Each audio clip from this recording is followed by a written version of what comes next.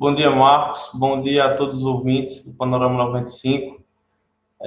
Primeiramente, dizer que é um prazer estar aqui conversando com você. Tenho acompanhado as suas matérias e tem sido algo que tem, de fato, esclarecido as pessoas nesse momento, né? Você tem feito um acompanhamento com aqueles que estão fora. Eu tenho acompanhado bastante. Marcos, de fato, antes de começar, eu gostaria de enfatizar que não é pretensão minha discutir nenhuma questão relativa à saúde, né? Às vezes, quando a gente fala de funcionamento, o pessoal confunde muito com aquela questão do isolamento vertical, horizontal, quem pode sair, quem não pode. Eu deixo muito claro que não é minha intenção adentrar nesses critérios de saúde, mas com o advento da pandemia, né, algo que nasceu na China no passado, né, que venceu as barreiras da China e agora está no nosso Brasil, né, com uma média de pelo menos 1.000 casos por dia, as autoridades têm diuturnamente criado e editado normas de cunho de controle social que tem gerado nas pessoas, e não só nos civis comuns, aqueles que estão dentro das suas casas, mas naqueles que estão ligados à atividade econômica e até mesmo os membros das nossas equipes de saúde, grandes dúvidas com relação ao que pode ser feito, o que não pode ser feito, a qual norma seguir e qual o limite disso tudo, né? Principalmente quando a gente trata do que a gente chama de direitos e garantias fundamentais. Dentro desse Estado de Direito, essa dúvida ela é normal, até para nós que somos técnicos de direito, ela surge muitas vezes. Tenho conversado com colegas diariamente sobre o assunto e a ideia que se passa é de fato de confusão. Me parece que há um pouco de divergência entre as autoridades competentes, entre os nossos governantes. Alguns defendem posição A no enfrentamento da pandemia, alguns defendem enfrentação B, e o conflito nasce daí, né? Desse conflito de interesse, desse conflito de até talvez querendo ajudar o governo federal nesse enfrentamento. As autoridades municipais, estaduais têm editado normas, né? Os conhecidos decretos. A gente escuta o decreto do governo da RN, o decreto municipal de Qual, de Equador, de Parelhas. E aí é natural essa dúvida e eu espero poder, de alguma forma, trazer esclarecimento para os nossos ouvintes, trazer esclarecimento para a população, que é esse o nosso serviço, né? Existia um personagem da mitologia grega chamado Hermes, que na história grega ele era responsável por traduzir para o povo o que os deuses diziam. E na faculdade nós temos uma disciplina chamada hermenêutica, que tem base esse papel de Hermes. E aí eu pretendo, não como Hermes, mas tentar trazer o que esses deuses, né, que se dizem hoje governantes, querem dizer através de suas leis. Então vamos lá. Por exemplo, doutor, o governo ele emitiu um decreto, né, que aparentemente tem validade no estado todo, né? Os municípios eles podem emitir os seus decretos e no município, digamos que, por exemplo, Equador, digamos que tem emitido um decreto. População, o comércio, os estabelecimentos, eles passam a ter que, no caso, respeitar o decreto do município ou do governo do estado? Tá. Marcos, primeiramente, é necessário e indiscutível tratar que nós estamos em um Estado democrático, né? Nós saímos de um regime autoritário e esse Estado democrático é regulado por uma Constituição. Essa Constituição ela foi promulgada em 88 e nos traz uma série de garantias. Uma das garantias é que ninguém será obrigado a fazer ou deixar de fazer alguma coisa senão em virtude de lei. Há muita discussão que seria essa lei, mas doutrinadores do direito já apontam atos normativos, a exemplo do decreto, em um sentido mais amplo, como essa lei. O problema do decreto é que ele é uma norma complementar. Ele só tem validade se ele tiver respaldo em uma lei, certo? Uma lei superior a esse decreto. Jamysson, e no Brasil nós temos essa lei? Temos. Foi promulgada a lei do coronavírus, certo? No mês de fevereiro do corrente ano, que prevê vários artigos, em vários de seus artigos, medidas restritivas a serem tomadas pelos governos, por aqueles que estão à frente dos entes federativos, estados, Distrito Federal e municípios. Aí você me pergunta, certo, Jamysson, mas o governo do estado, por exemplo, pode editar um decreto que venha a limitar, por algum acaso, o horário de funcionamento do comércio de Caicó? Estou dando um exemplo, tá, Marcos? O que é que acontece? Esse tema não é tão novo, foi discutido no Supremo Tribunal Federal em várias oportunidades.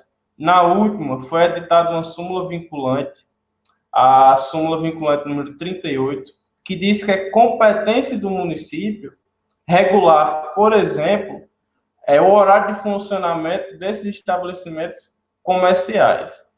Então, o STF, em primeiro momento, ele já está dizendo que, com base no artigo 30, inciso 1º da Constituição, é de competência do município legislar sobre interesse de matéria local.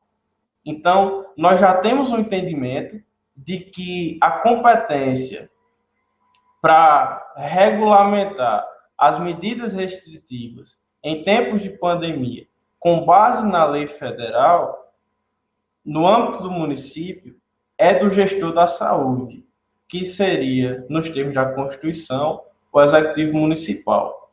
Então, o primeiro conflito ele nasce aí. Esse ano, né, com a pandemia do coronavírus, foi judicializada a ADPF, que é o que a gente chama de ação de descumprimento de preceito fundamental.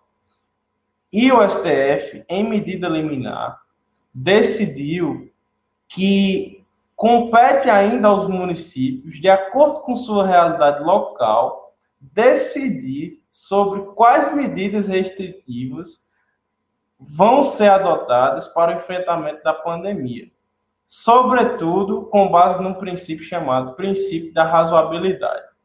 Ou seja, vou te dar outro exemplo, Marcos. Digamos que Caicó não tenha nenhum caso confirmado. Mas no estado do Rio Grande do Norte, nós sabemos que até então, salvo engano, já está beirando os 300 e alguma coisa. E aí sai um decreto estadual dizendo, fecha tudo, fecha todos os comércios, fecha todos os bancos, fecham todas as atividades, ninguém circula mais, bota a polícia na rua para botar esse pessoal para casa. Só que aí a realidade, por exemplo, a de Caicó não tem nenhum caso confirmado. E digamos que no Seridó não tivesse, né, pelos olhos de Deus, nenhum caso confirmado. Nós sabemos que não é a realidade.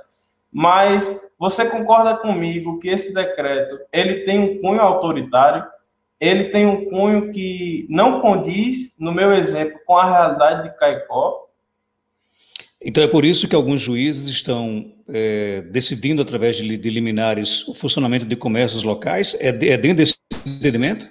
Justamente dentro do princípio da razoabilidade e da competência, né, do município em regular matérias de interesse do seu território, ou seja, de interesse local, que muitos juízes, inclusive o próprio Supremo Tribunal Federal, né, no início do ano, no início da pandemia, decidiu sobre essa razoabilidade nas medidas, sobre delegar aos municípios a competência, ou seja, a atribuição para estabelecer as medidas restritivas que dizem respeito a cada realidade, a cada momento enfrentado, de acordo com cada ciclo social. A ideia é justamente essa. Por quê? Você me diz, Jamysson, mas o município pode... Eu estou procurando, Marcos, falar de forma simplificada, e eu até peço desculpa aos colegas que estão... Fica à vontade, tá? Até peço desculpa aos colegas que devem estar me ouvindo, mas eu acho que seu objetivo aqui é fazer com que a população entenda e fazer com que os comerciantes ou qualquer outro público possa entender o que está sendo discutido.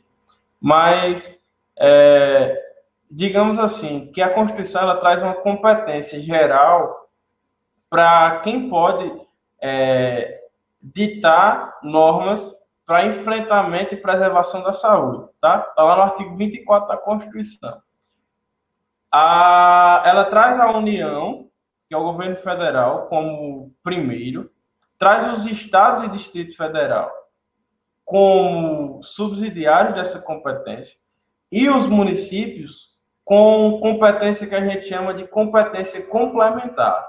Ou seja, no que o Estado não regular e no que é o governo federal não regular, o município pode complementar, porque a Constituição dá essa competência.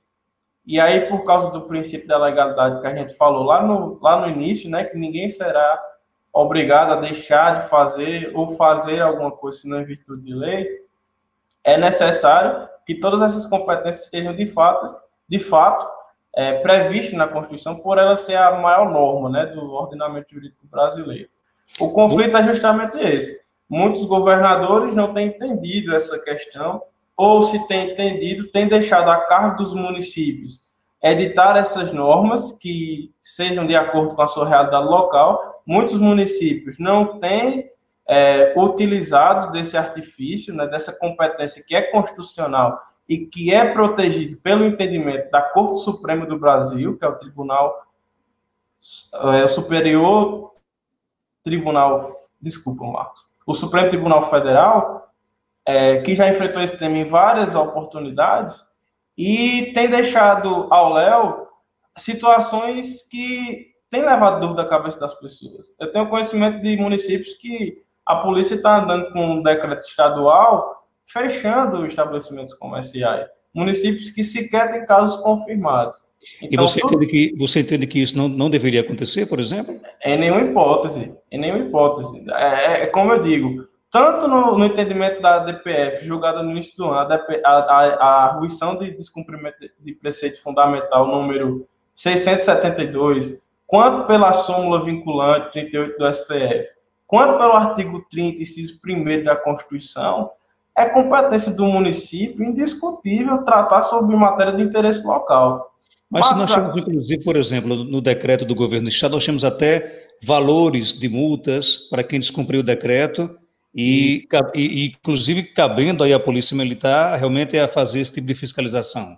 Isso. Caberia ao município editar um decreto, se querendo, copiando essas multas, copiando esses dispositivos que ele acha relevante, e aí, de uma norma municipal, observando os limites que a lei federal trouxe para as medidas restritivas. É importante lembrar isso, que o decreto ele tem como supedâneo, como alicerce, sempre uma norma superior a ele. Nesse caso, é a lei do coronavírus, promulgada em fevereiro de 2020. E aí o artigo da lei vai trazer que pode tratar de matérias restritivas a fechamento de comércio, a isolamento social, a deslocamento interestadual e intermunicipal. Todas essas condutas podem ser tomadas, todavia, segundo o entendimento do Supremo Tribunal Federal e segundo o que a Constituição diz. Em tudo isso que nós já conversamos, essas condutas devem ser aplicadas de acordo com a realidade local, ou seja, há uma gritante necessidade de edição de uma norma local, para que essas condutas restritivas elas possam ter sustentação jurídica. Porque é como eu digo, Marcos, nós estamos num Estado democrático, e nesse Estado democrático, mas tecnicamente falando, no Estado democrático de direito, nós temos direitos e deveres, nós temos direitos e garantias fundamentais que precisam ser preservados.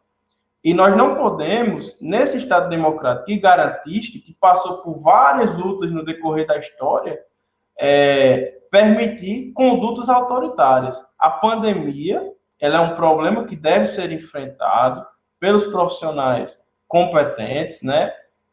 Mas ela não pode ser usada como álibi para condutas autoritárias, certo?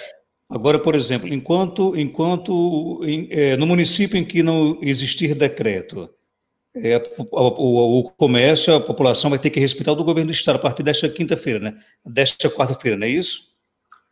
Olha, Marcos, eu digo que aqueles que seguirem estarão seguindo o que eu tenho chamado, em algumas postagens minhas, de decreto humanitário.